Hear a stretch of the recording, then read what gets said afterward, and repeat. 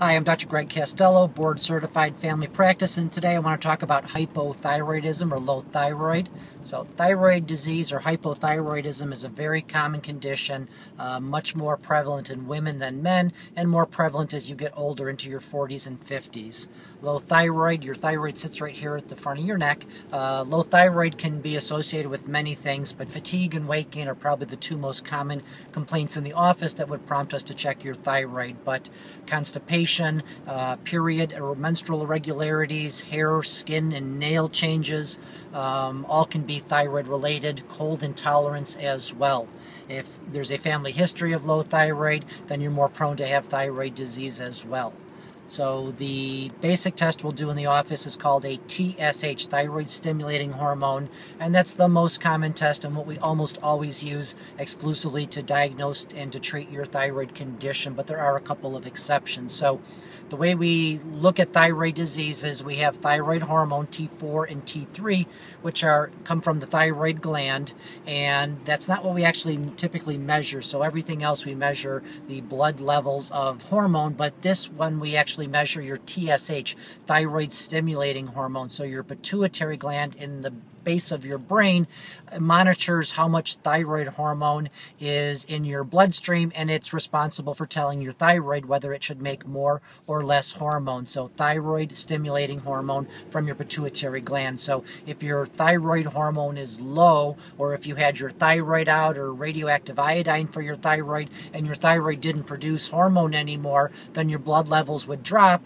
Your brain would recognize this and release more TSH, thyroid stimulating hormone. If you had too much thyroid hormone, an overactive thyroid gland, or if you were taking too much medication, you'd have too much thyroid medicine in your blood, and your body would say, I want less, so it has less thyroid stimulating hormone. So it's opposite. When you get your blood test results, if you see a low TSH and you're excited that means low thyroid, it's the opposite. So a high TSH means lower underactive thyroid, and a low TSH means overactive or too much thyroid hormone.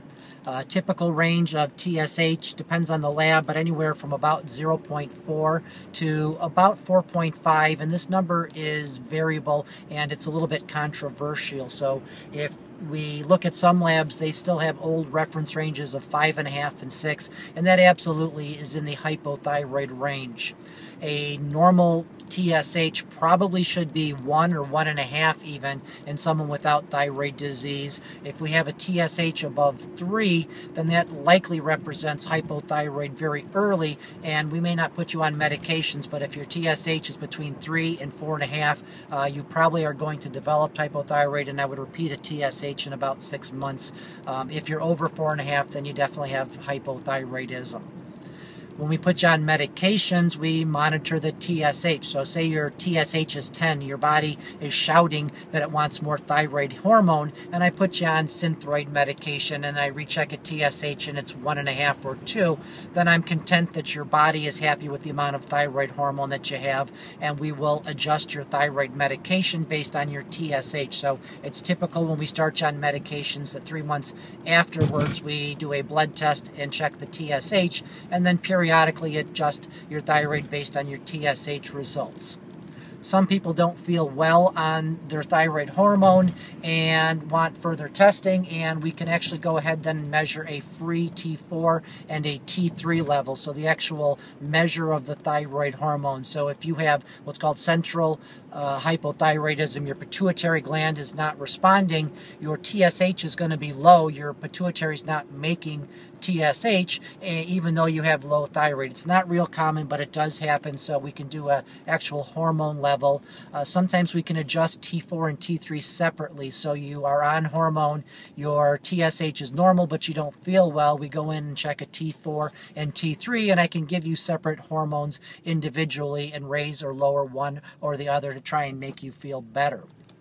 Synthroid would be the most common thyroid hormone, that's synthetic T4, and we don't actually give you T3 because your body can convert T4 into T3, so I give you just one of the two hormones, and your body will make as much T3 as it needs, and then we have T4 and T3. Some people don't do that very well, and they either keep more of their hormone as T4 or more of it as T3, and they have a little bit of an imbalance, and Synthroid by itself is not enough. So we can add T3 hormones separately. So I give you some Synthroid T4, and then I give you some T3 hormone and measure those two blood levels and adjust them independently.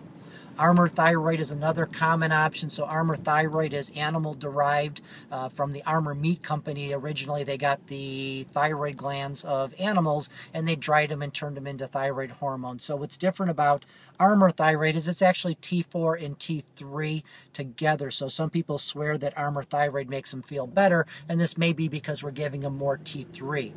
The problem with Armour thyroid is twofold. One, animals have a higher concentration of T3 than humans do, so oftentimes when I give you Armour, I'm giving you too much T3 hormone, and I can't control that.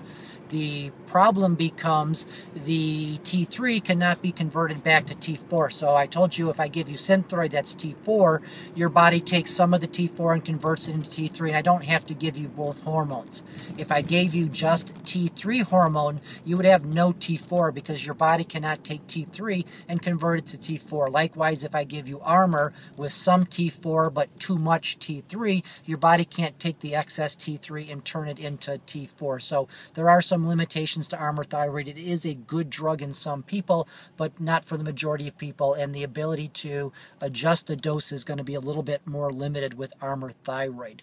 The other problem is people will be diagnosed with hypothyroid. They come in, they weigh 300 pounds, they eat at McDonald's, they don't exercise, and I incidentally determine that they're hypothyroidism, and they think that's going to be the end of all of life's woes. So I put them on thyroid hormone, and I correct their thyroid, and they still weigh 300 pounds, they still don't exercise, and they still eat at McDonald's and wonder why the thyroid hormone didn't cure all of their problems. So what I try to tell people is that treating your thyroid will only correct the problems that are related to hypothyroid. So if you're overweight because you eat McDonald's and you don't exercise, taking thyroid medication is not going to help. I'll be happy to do the blood work and check T4 and check T3 and make some adjustments to your thyroid, but you cannot hang all of your problems on thyroid if we make that diagnosis. And that's why that's one of the more common tests we do in the office is people will come in and say, I'm tired. Lots of people are tired, not related to their thyroid, and lots of people come in and complain of weight gain, and they're not gaining weight because of their thyroid. So they're disappointed when their thyroid tests normal and that's not the simple answer to their problems, or when they are hypothyroid and I fix it and they didn't lose weight and they're still tired because that wasn't the answer. So thyroid disease, very common, generally speaking, very easy to treat. There are some subtleties of it, so if you don't feel well, you probably either should see a physician that is well-versed in thyroid or an endocrinologist who would be well-versed in thyroid as well, and you can talk about T4 and T3 and dosing range of thyroid and early hypothyroid and the other intricacies, but easy to test for, easy to treat. Dr. Greg Castello, thanks.